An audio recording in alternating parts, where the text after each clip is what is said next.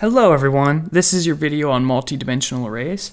I would definitely encourage you to check out the previous videos on single-dimensional arrays as well as the video introducing multi-dimensional arrays. Now we're going to get some hands-on practice with it. But before we get started, I just want to do a quick shout out to my C programming crash course. I think it's something you guys would all be interested in, so check out the links in the description if that's something you might find useful. So when we create a single-dimensional array, we say what type it is, and give it a name, and then use these square brackets. And then you can put some values in here. And that is how you create a single dimensional array. A multi-dimensional array is very similar. You still only use one type. So every single value is going to be of the same type.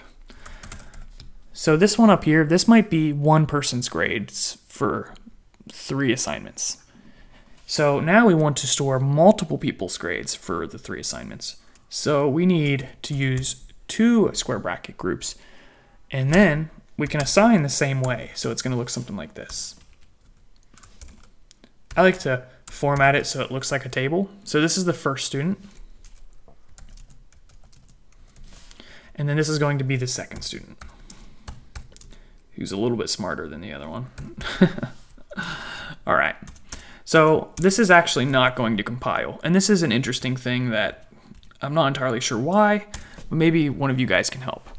So when I said to make a single dimensional array, I said don't put the size here. But when you're making a two-dimensional array, it actually wants you to put the size. Specifically, you only need the size right here, which is the number of columns.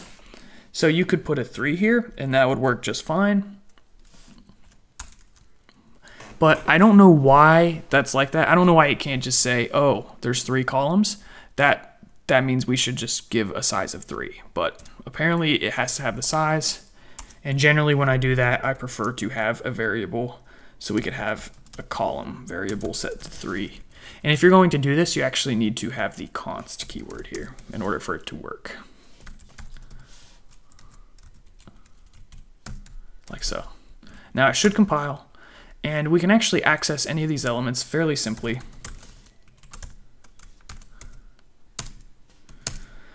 So for example, let's say we wanted to access this 89.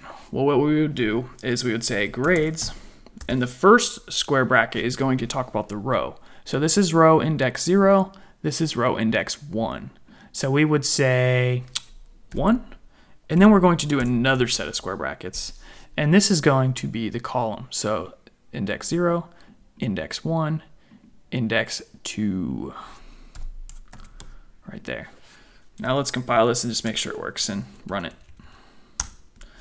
89, so it works. That's how you access a particular element, and this is just a normal integer, meaning you can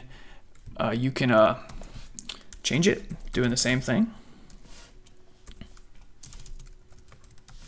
So now I'm going to print it before, change it, and then print it after. 89, 30. So that's how that works.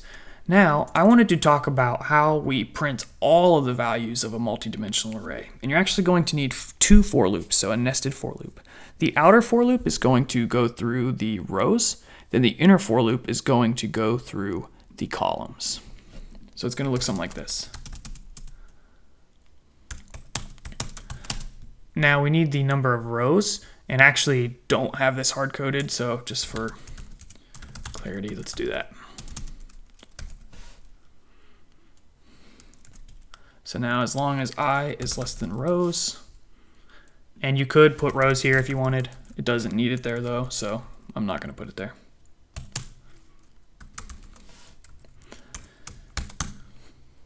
Okay, now that's going to cycle through the rows. Now for each row, we need to print every single column value, so we need another for loop. Now typically, you'll use another variable, either j or k. So you could say int j is equal to 0, and then j is less than columns, j++. So now within here, we can use these variables as the indexes for our array to access each element individually. So basically it's going to go I is 0, and then for every I0, it's going to go J0, 1, 2, and then I is going to go to 1, it's going to go 0, 1, 2. If that made no sense, then just print it out, you'll understand. It's hard to explain this kind of stuff sometimes.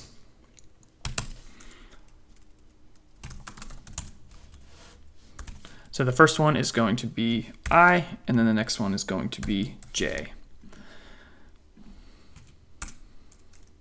Okay, we have a little issue.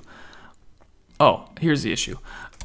We need to change it to grades, and that's a lowercase g, not my grades. So grades was the single array up here. I'm going to get rid of that. And it prints out all the values. It looks a little funky because this printf here is still there. We need to get rid of that. I was looking at it, I was like, what is going on? It's not working. But it's working. It's just not looking right. There we go.